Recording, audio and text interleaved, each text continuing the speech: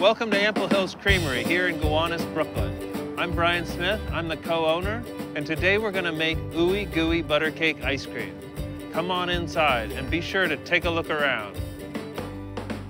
Ooey Gooey Butter Cake. This is one of our top flavors of all time. We've had it from the very beginning.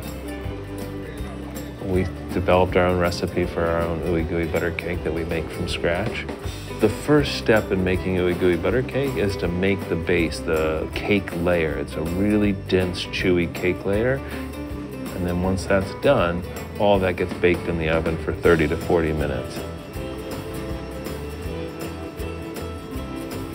If you can avoid eating it before it cools down, then we freeze it, get it nice and stiff, so that it can be chopped up into a million little pieces. It's the hardest thing of all to chop because it's Ooey Gooey Butter Cake, so it sticks to itself. So we use a lot of powdered sugar, and that powdered sugar is getting constantly tossed around the pieces as it's getting chopped.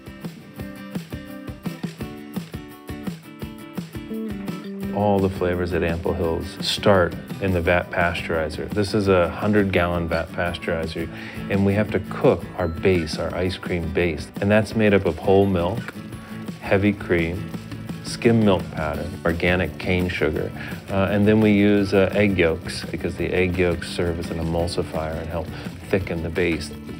All of those ingredients get mixed together and cooked in the pasteurizer, and they come up to 160 degrees and they hold there for 30 minutes. So that mix is sat in our refrigerator overnight, and we have to actually make this into Ooey Gooey Butter Cake ice cream. We have to add vanilla extract, and then we have to add 3-pound bricks of cream cheese. That cream cheese gets immersion blended into the sweet cream base. When all of that's nice and blended together, the ice cream base is done. And so now it gets poured into the batch freezer, and it will churn for about 12 minutes and turn from a liquid into a solid, incorporating air as it goes. As the ice cream comes out of the batch freezer, that's when we get to incorporate the Ooey Gooey cake pieces. We manually shake those in and layer them in. It's not called Ample Hills for nothing. We like to load a lot of mix-ins in.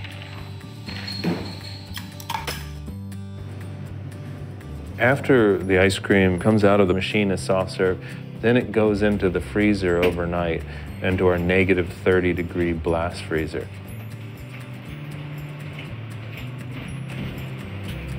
And then it goes into our dipping cabinet. It's set at around 0 to 5 degrees, a temperature that you can actually scoop it, stick it on a cone, and eat it.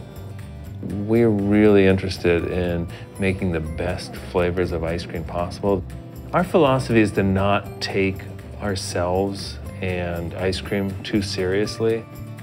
We find it far more important to tell stories about the flavors of ice cream